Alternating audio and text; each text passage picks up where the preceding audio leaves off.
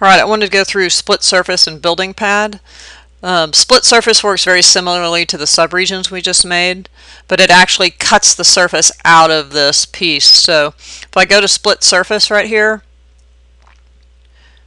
and pick the topography I want to split, again it gives me these edit commands, and I want to go to the pick line, and I'm just going to split out this. I sort of drew the building next door in AutoCAD. So I'm going to hover over one of those lines again, tab select, so it selects the chain, and left click. This also has to be a closed loop. And then if you hit the check,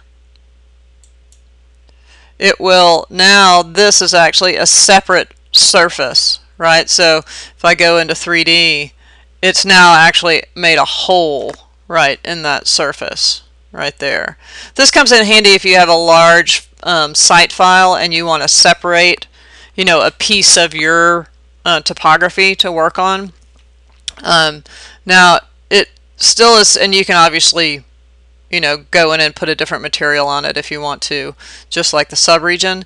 Now if you want to merge it back, you can go to merge surfaces and you can pick that and that, but you're going to see again that it's going to merge those roads in, so you want to be careful about splitting your surface, right? So I'm just going to undo back and cancel out of that. So I still have my roads. Alright, so now let's make a building pad. I'm going to go back to site. And a building pad, if you select on building pad again, you get edit mode. You get select walls, which is different, but I'm again going to go to pick lines. And if you go to pick lines, you're going to notice it has an offset of 0. It's going to put a building pad at level 1, and it's either going to raise or dig into the topography. So I'm going to hover over that, tab select, left click.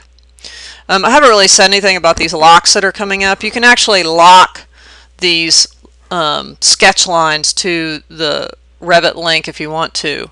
I would be hesitant about doing that in the beginning until you get a little bit more used to Revit.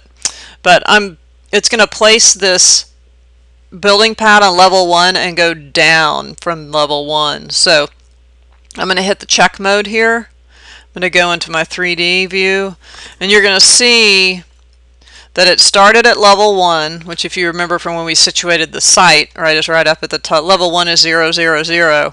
And it's raised the topography where it hovers out over, and then it's actually in some places lowered it a little, right? I guess on this back corner you can see it's cutting into it. Now you could select this pad and either assign it to another level that's lower if you had one, or you can offset it. So you see this height offset. I'm just going to type -10 and hit enter, and it's going to dig down into the earth, right? And so this is the way I would suggest cutting straight edges. If you try and topo them, the topo lines will go crazy. So if you have retaining walls or a straight edge, really just put a building pad in and put a wall on top of it. So I could actually go to 10 feet here, and now it's raised that up. Okay, so that's building pad. Now this building pad, if you select it, again, it's not giving you a depth. The depth lives inside this edit type here. This is basically a floor that has a structure, and this is where you get that thickness of 1 foot. And we'll talk more about this stuff later when we get into system families. Okay. Alright, so that's split and that's split surface and building pad.